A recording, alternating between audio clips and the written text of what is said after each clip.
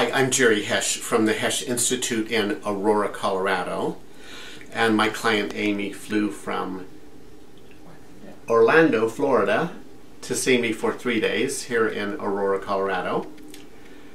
And she feels like her hips don't function right. She feels like she's asymmetrical in the pelvis.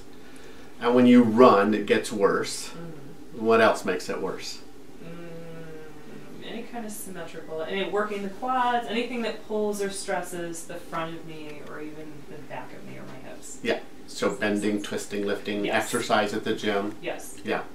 And you've had lots of physical therapy, lots of Tons of chiropractor. chiropractors. You've had Nuka chiropractor, Yes. which focuses on a lateral adjustment to Yes. the atlas. Yes. And you've had Postural Restoration Institute therapy. Yep, I've had. You've had physical custom therapy. orthotics. Yeah. You've had a custom dental splint. I have. Okay, alrighty. I see some things in standing that I do not see when she lays down. Okay? And you've had a lot of people tell you your left scapula is higher and they have to work on trying to bring it down. Or my right needs to go back up something. Yeah, right. And I see that when you're standing, okay? But when you lay on your stomach, the scapula are even. So that's a good indication that it might be treatable, okay? So come over here and just face me. Okay.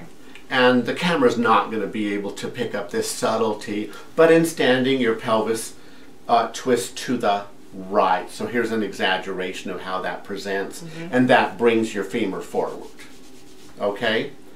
And then I can, see a little elevation here. A lot of people have that, and they're totally functional. It's not always a bad sign. Okay. Okay? Now turn around, please. And again, the camera's not going to capture this subtlety. But pelvis is symmetrical in terms of height, okay?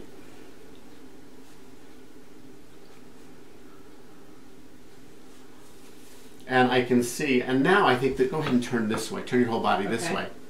Move your whole body, the feet too. Yeah, just face, So in standing, you can see that elevation of this left scapula. And sometimes it's more exaggerated than others. Sure. Like sometimes in the mirror, I will see myself and my clothes will fit very stripes will be crooked. Yeah. Like it gets better and worse. Got it. Okay. So lie on your back, please. Okay. Now I noticed that your right ankle, when I invert it, it goes about 25 degrees, and then I try and, force it to go further, and it's solid. Okay? And now if you can come image this side, and this one goes at least 30 degrees and maybe a little bit more, and then I can overpressure it. Okay? So we have some lateral ankle laxity, perhaps a stretched fibulocalcaneal ligament. Okay? But we'll try and treat that reflexively. We'll see if we can change that. Okay. Now when she lies on her back, her legs are equal. Okay? And her femur is no longer forward. So that's a postural adaptation. Okay? And the pelvis is fairly symmetrical up and down. Okay? And this is a little bit forward, so it almost does the opposite thing when you lie on your back, but that's really subtle. Okay. When I palpate the top of the pubic bones, your right one is considerably lower. Can you capture that with the camera? Okay. And it doesn't matter how it looks, because your whole pelvis could be shifted. Okay, and then that would be a straight plane. But in fact, what happens is when I come off the left, I fall down. Do you feel that step down? Yes. And if I try and slide, if I try and shear over to the left, I hit a barrier and then I have to climb up. Okay? So this is an inferior shift of your pubic bone. Okay. All right? Now, when I try and rotate the pelvis backwards, there's no movement at all. I'm putting a lot of force through your pelvis and there's no movement. Okay? I'm trying to essentially rotate the pelvis backwards primarily on that left side. And now I'm trying to do the same thing on the right, and there's just no give. Okay? Now lie on your stomach, please.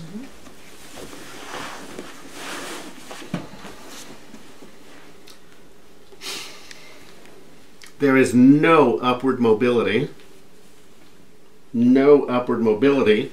Now, when I spring your ribs, boom, I can take up the slack and I can spring it. It bounces forward and it bounces right back. That's the kind of movement I would expect. Same thing with your vertebrae, your thoracic vertebrae. I can push it till it stops moving, and then I do a little thrust with about the same amount of force, and it springs and it recoils. Not so with your pelvis. There's no inferior glide. There's no inferior glide. There's no forward rotation. There's no spring of your sacrum, and your sacrum is very prominent along the entire length. I'm on the left PSIS, this bump on the ilium, and I'm on the sacrum. Can you see the difference in the thumb height? And when I try and spring your sacrum, there's no give. And when I try and spring L5, there's no give. I come up to L4, boom, I can take it the slack and I can spring it. Okay? Your sacrotuberous ligament feels like a rock, or bone, feels like bone, but this is a ligament. It's supposed to indent just a little bit, but it does not indent, and that's because of this positioning of the sacrum, is wedging your SI joint. That's the best model we have, and it's blocking all movement. And that's a treatable condition. We're going to treat it and restore that motion. Okay? Now when you're on your stomach, your scapulae are even. Okay? And the left scapula has good inferior mobility. So it'll be interesting to see what we achieve when we straighten out the pelvis in terms of the shift in the pubic joint. When you have a shift in the pubic joint, you also have a side bent sacrum. Can you capture that with the camera? Can you see that asymmetry of the inferior part of the sacrum? So this one is higher up. So the sacrum is right side bent. And of course it has no mobility on either side. All right. Let's have you lie on your back and I will show you the compensatory pattern that your body creates reflexively. Okay. When your sacrum is stuck in the way it is, the pelvis is stuck, it shifts your center of mass. And it reflexively causes the upper cervical to be very tight. How many treatments of NUCA have you had? Lots. Lots. Lots. Well, NUCA imparts a lateral force, correct? A little air hammer that pushes on the outside of C1, of the atlas, the transverse process. Okay? But when I come and I put my fingers there, okay, specifically on that point, on the tip of the transverse process of the atlas, and I try and shear it to the left, there's no movement. When I try and shear it to the right, there's so little movement. Very little movement on either side. If I come down to C2, boom, there's free and easy movement of the whole neck. Okay? Now when I come underneath, I'm on what's called the spinous process of C2. It's that prominent bump. I can lift it up freely. Okay? If I flex your neck slightly and then I come up above that, I'm under the spinous process of C1 and I'm trying to lift it up with a reasonable amount of force and there's no give. I'm trying to lift your head up with a reasonable amount of force and there's no give. Now I'm on the mastoid and I'm pushing towards the floor, no movement. Towards the floor on the right, no movement. So your muscles are so tight that your OA joint doesn't move. Okay? If I try and side bend your mastoid, which would also side bend your occiput, there's no movement, and no movement on the left. When I try and traction your head, it's solid. There's no traction mobility in the upper neck, and that's true when I bring your head up. There's just no traction mobility in the upper cervical, and there's none here. Now this is a reflex. So you could have all the NUCA in the world, and it will not restore this motion. Okay? I could work on this very hard. I could work work really hard to gain motion here. It's not going to work. You can't fight Mother Nature. This is reflexively driven because of the restriction in your pelvis. When I free up the mobility in the pelvis, then up here is going to reflexively let go. Okay? I can't wait. All right. So I'll demonstrate on camera the treatments that I'm going to do to your pelvis, and then we'll stop filming because it takes 15 minutes. Okay. Okay? I believe that to restore motion in the pelvis when you have an inferior shift at the pubic joint, it takes 5 minutes to move it up. Pubic popping does not adjust the pubic joint. It just pops a tendon. Okay. And pubic popping is where you they've bend your all knees. done it. You've Yeah, done all the it. physical You've done it. therapists Bring have done your knees it. Yes, together really push. tight. Yep. Push for 10 seconds. Then let go. Repeat it 3 times. Okay. Then pull your knees apart. Yep. Pull them outward.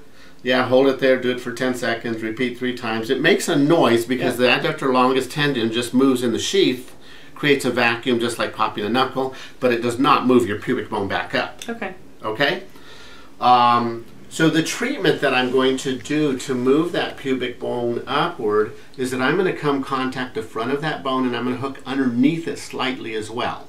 I'm getting as much contact as I can, and then I'm going to load it with force and keep that force for 5 minutes.